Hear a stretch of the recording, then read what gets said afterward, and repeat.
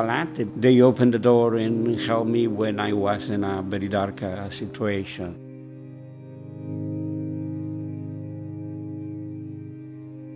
The building where we're living is starting to pushing out people that living in there for 30, 40 years. My partner passed away in 2015. We lived together for 13 years.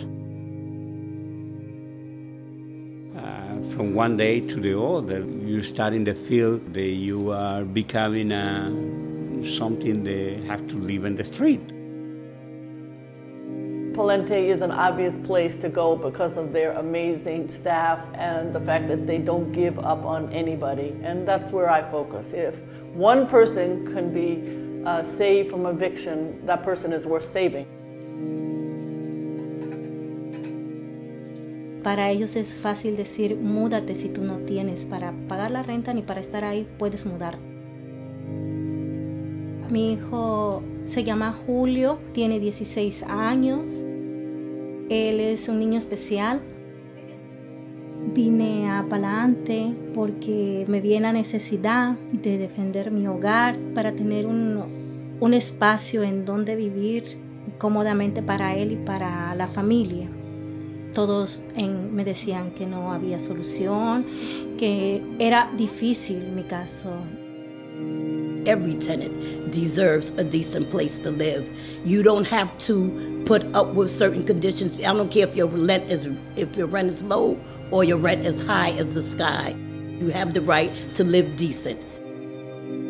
They take on some of the toughest, most unscrupulous landlords in the city of New York, and they win because they engage people on the ground, they empower people, and I think they give them the tools that they need to continue to fight injustices. Why? Because we care, and we can actually be part of the change.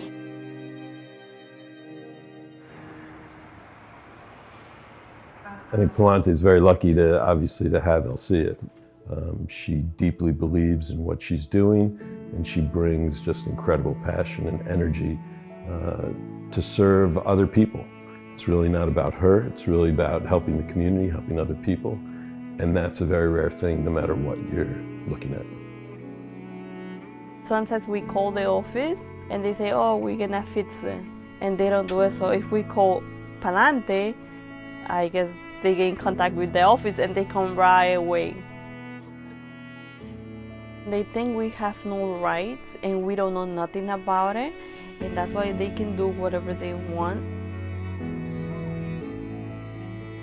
It's organizations like this that we should always fund. There should never be a question on their level of commitment. The only thing we should always discuss is how we can help more families, how we can help support and save more tenants in this city. We can't expect tenants to fight alone, and having an ally like Palante, who knows the law, who knows tenants' rights, who has experience in organizing, who has experience in building tenant associations, who has a track record of fighting and winning for tenants, that is critical.